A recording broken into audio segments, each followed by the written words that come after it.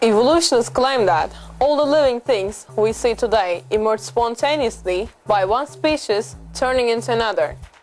If this claim were true, the Earth would be full of intermediate form fossils linking different living species to one another.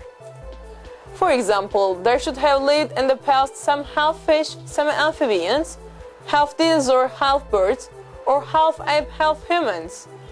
Evolutionists refer to these imaginary creatures, which they believe to have lived in the past, as transitional forms. Evolutionary paleontologists have been digging up fossils and searching for missing links all over the world since the middle of the 19th century. And today, nearly 90% of paleontology excavations have been completed. Despite their best efforts, no transitional forms have yet been uncovered. I can show you the fossil of living creatures that lived in millions of years ago, and they are exactly the same as their current anatomical structures. Here is the Atlas of Creation.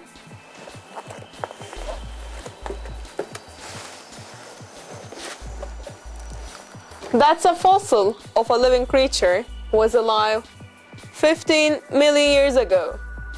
As you see, there is no difference between them. They are exactly the same as each other.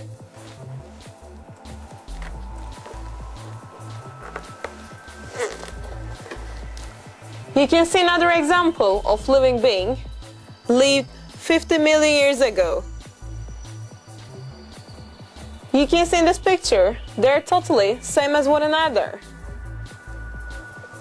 The fossil record reveals that species emerged suddenly and with totally different structures and remained exactly the same over the longest geological periods.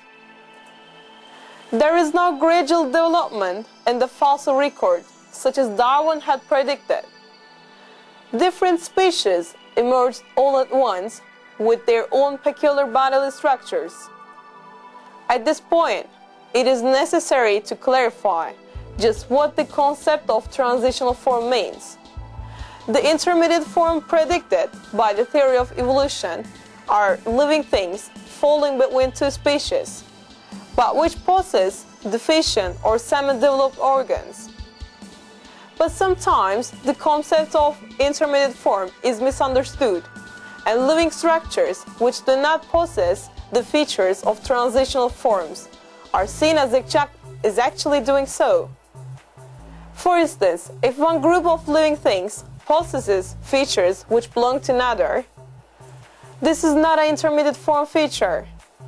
For example, the platypus, a mammal living in Australia, reproduces by laying eggs just like reptiles. In addition, it has a bill similar to that of a dog.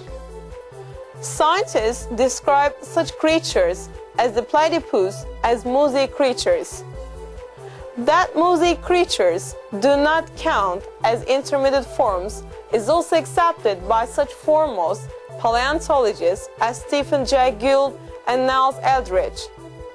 Well, every single example of such a living species is enough to destroy the theory of evolution.